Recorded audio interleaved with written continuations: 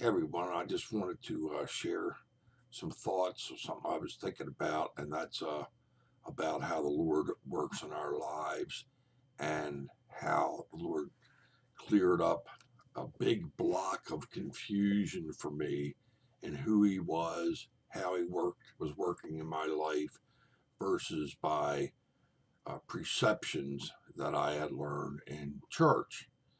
And of course, it was a very personal thing, of course, because it was dealing with me specifically and my questions in my soul about if I was walking right with the Lord or not.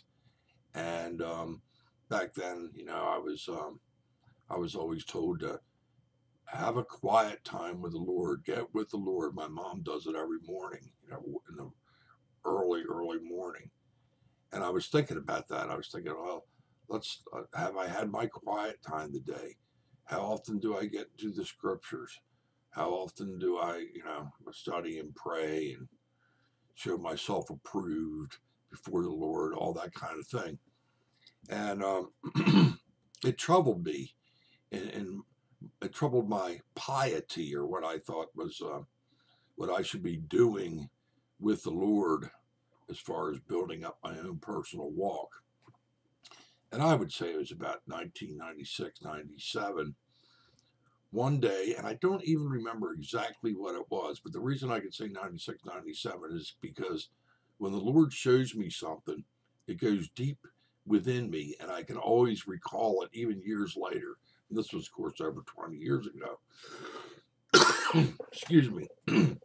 But anyway, let me think about what it was that was going on. There was something where I was challenging myself. Was I my own piety? Was I doing right before God or not doing right before God? Was I devoting myself enough to the Lord, to have Him work in my life? And I can't remember exactly what it was, but I do remember on that day that things just fell into place. I had a tremendous blessing on that day, and I don't even remember what it was. But what I learned that day and what the Lord showed me in my heart was that I didn't have anything to do with Christ's mercy or grace to me.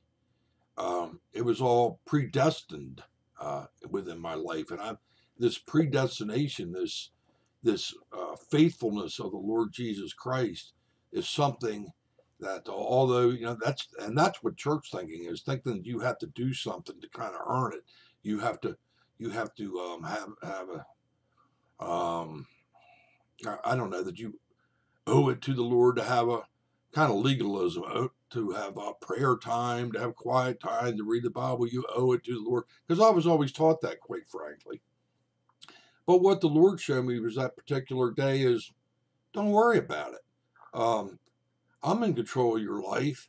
And, it's like being a cheerful giver. The Lord loves a cheerful giver, the Bible says. Well, it's the same thing with our time. When we go to the Lord naturally, and because we want to commune with Him, because we want to know Him, not because we're under the letter of the law, we feel we have to. The letter of the law kills and the Spirit makes alive. That's what the Lord showed me. He was like, don't worry about putting yourself on a schedule. Because that was my perception of what I'd always been taught, and being, my piety, I'll call it, getting with the Lord and doing right before the Lord. And if I'm not, I'm not putting Him first in my life, and all those kind of, ooh, bad, bad, bad. And Jesus, because of His love that He has for me, just showed me, hey, it's like even when I was dead, when Jesus was next to me, there's no place you can go to get away from the Lord if you're truly the Lord's people. There's just no place you can go. If you have a heart towards the Lord's always with you. And He's not dependent on our own actions to do anything. Because if He was dependent on our own actions, we would all fall, deathly short. In other words, we fall into death. We couldn't do it. We can't possibly keep the law. We can't possibly keep our hearts in Christ 24/7 all the time. No, the whole thing is by grace we are saved. And yes, it's important to listen to the Lord, but I hate to say it, but it's also important that we don't condemn other people because of a perception that we have, and that's why I'm using this story about going in prayer with the Lord, and kind of this heavy, it's almost like a guilt trip. The Lord doesn't work that way. He doesn't work that way. If you're His, He will just naturally flow into you and speak into you, even when you're in sin. Even when you're in sin, I mean, I'm not saying rebellious sin where you're doing it on purpose, but even where you're not in the place that you necessarily should be, the Lord will show you. He's with you. He's not dependent on us. We're dependent on His grace. And that's the great thing, the great lesson that I learned over 20 years ago, and it still holds fast today. God bless, brother. Good day.